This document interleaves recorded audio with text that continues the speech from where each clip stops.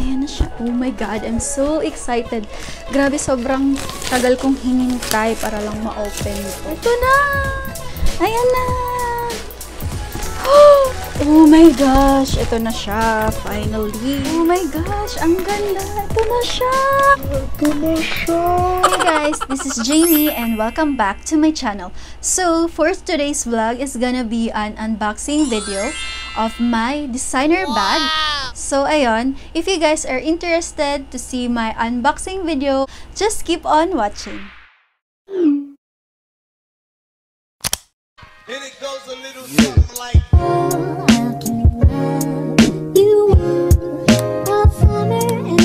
guys, so now let's start our unboxing video. So a little background lang. This bag is actually something that I didn't bought for myself, but this bag is actually was gifted to me by my boyfriend on our anniversary. So actually tong bag na to, in-order pa to sa US. Kaya ngayon ko lang nagawa tong video na to kasi hinintay ko pa siyang dumating. Pero actually dumating na siya nung last week, last Wednesday I think. Pero hindi ko na muna ginawa tong video na to kasi hinintay ko muna yung mga ibang item na in-order ko sa Shopee and Lazada para sabay-sabay ko nang ipakita sa inyo. Ayun, so ito na siya finally. Ayan, nakabox pa siya as you can see. Para sabay-sabay natin siyang bubuksan. Alright, so now let us open the box. Ayan. So, by the way, in-order pala to nung August pa.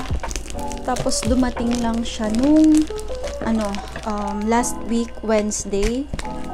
I think that was October something. Basta first week of October, nakalimutan ko ng anong date. Yun, first week of October siya dumating kasi galing pa to sa Amerika.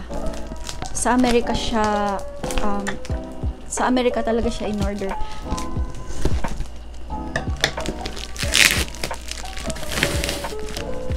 Ayan na siya. Oh my God, I'm so excited. Grabe, sobrang tagal kong hinintay para lang ma-open ito. Para diba, at least sabay-sabay tayong makita. Hala, nakikita ko na siya. Oh my gosh. Na-excite ako. Before pala yung anniversary namin, pinapili niya ako nung boyfriend ko kung ano daw yung gusto kong gift. Tapos sabi ko, ang naisip ko lang nun is in stocks kasi gustong-gusto ko talaga ng in stocks. Alam niyo yun, yung mga Polaroid na mga pictures. Kasi para every time may mga memories kayo or mga events something, tapos pipicturean nyo lang. Tapos at least makikip nyo yung memories na yun. Pero ayaw niya kasi sabi niya, paano mo yung gagamitin kasi pandemic naman. Hindi naman tayo nakakalabas. Sabi niya, iba na lang daw. And yung yung second na naisip ko is bag. Yon. So, originally, yung gusto ko talagang bag is yung Kate Spade na Emmeline. Pero yun, sad to say, out of stock siya sa lahat ng mga store sa US. So, ito na lang yung napili ko. Pero, bago ko to nalaman, ayun, etong bag na to, sinadjust to sa akin ng friend ko, na si Nika. Hi Nika, aka my Budolera friend. Ayun, siya yung nagsuggest nito kasi sabi niya, ang ganda daw nitong bag na to. And in fact, bumili din nga siya kasi super gusto niya. So ayan, bubuksan na natin siya. Eto na! Oh my gosh, wow! Meron pang free na na Twix. Thank you po. So, eto na siya. Ayan na! Oh my gosh! Ito na siya, finally!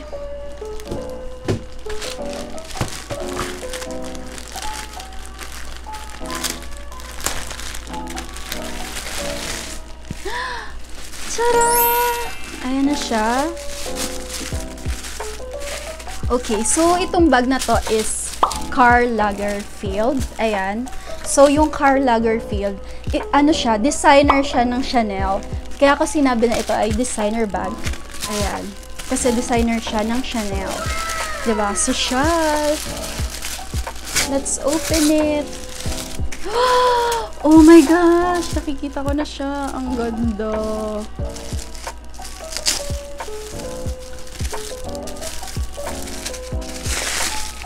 Oh, shit.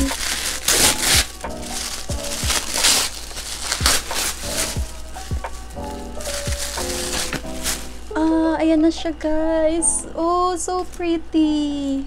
Wait, tanggalin ko lang tong nandito sa may handle.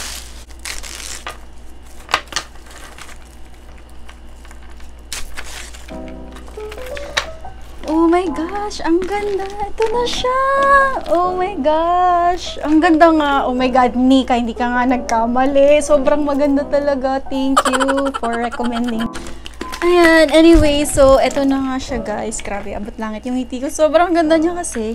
But anyways, if you guys are interested to purchase something like this or this one, ayan, so ito, in-order namin to sa Instagram shop that is called Ed's Bags Galore. And ito, sobrang legit talaga to, 100%. Kasi US-based seller siya. So, siya yung personally na bumili pa ng mga bags. And pinapadala niya here sa Philippines. So, yun. And bukod sa Karl Lagerfeld, meron din siyang iba't ibang klaseng mga brands like Tory, Prada, Michael Kors, meron din Kate Spade, and many more.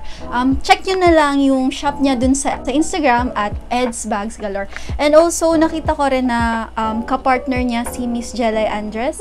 So, masasabi nyo na legit talaga siya. And itsura pa lang niya, guys, talaga, literally legit talaga siya, 100%. Kita nyo naman, meron pa siyang tag price. Ayan. So, ito na yung itsura ng ating bag. And, para siyang Gucci na bag. Ito, insert ko na lang dito yung picture. So, ayan, super pretty niya. Ito yung design niya. Meron lang siyang mga nakalagay dyan ng mga KL, which means Karl Lagerfeld. Tapos, meron ding embroidered na flowers na super pretty. Ayan. Na color pink, which is my favorite color. Tapos, meron ditong gold hardware. I don't know kung anong tawag dito. Pero yan. Tapos, may nakalagay lang dyan na Karl Lagerfeld Paris. So, ayan. So, ang nag-design nito is, designer ng Chanel. And, ayan, ganyan siya. Sling bag siya. Pwede mo siyang gawing shoulder bag. Pwede mo rin itong gawing, crossbody bag. Tapos, anuin mo lang to. Ayan. Tapos, pwede mo na siyang gawing crossbody bag. Ayan. Diba? Super cute! Oh my God! Sobrang excited na akong isuot to. Sana matapos na tong pandemic na to para masuot ko na to. Ayan. Tapos, so ayan, meron siya dyang chain. Tapos, meron din siyang leather here. And then, let's open this. So, I don't know how to open this kasi first time ko po magkaroon ng gantong bag. I think ganto. I'm not sure. Paano ba? Tanggalin ko na lang to. Ano ba? Hindi ko ma-open. Ayun. Ayan. And meron pa siyang papel dyan and everything. Oh, in fairness, marami siyang compartments. At meron siyang dust bag. Ayan. So, ito yung laman niya, guys. Ayan. Ayan.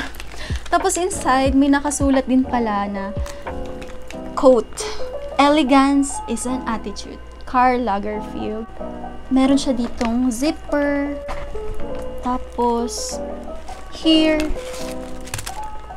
may compartment. Ayan, ang dami niyang compartment. Daming pwedeng paglagyan ng mga gamit. Ayan. Tapos dito sa likod meron pa. Ayan. May ganyan din siya. So, yan. Ayan siya. Super happy ako. Thank you so much. And thank you din sa boyfriend ko for giving me this. Thank you. Ganda lang. Alright, so that concludes my vlog for today. I hope that you guys enjoyed it. And please give it a thumbs up if you did. And don't forget to subscribe to my channel and click the notification bell so that you will be updated whenever I post a new video. You can also follow me on my social media accounts. And it's jamie.rs on Instagram, Yumiko0430 on TikTok, and Jamie Rivero Cebu on Facebook. And thank you so much for watching my vlog. Until next time, bye! So, ito yung overview ng aking updated room decor ngayon. I know nakita niyo na din naman to sa previous vlogs ko, but super duper gusto ko lang silang i-share sa inyo guys. And this one is also an online shopping haul, also known as Budol Haul. Lately lang, parang nagugustuhan ko yung mga loose t-shirt para comfortable lang, tapos wala pang TikTok, ganyan. So, itong mga haul na to, disclaimer lang po ulit, hindi siya sponsored by Shopee or Lazada. Pero kung nanonood po kayo Shopee or Lazada, baka naman po, opo, baka naman.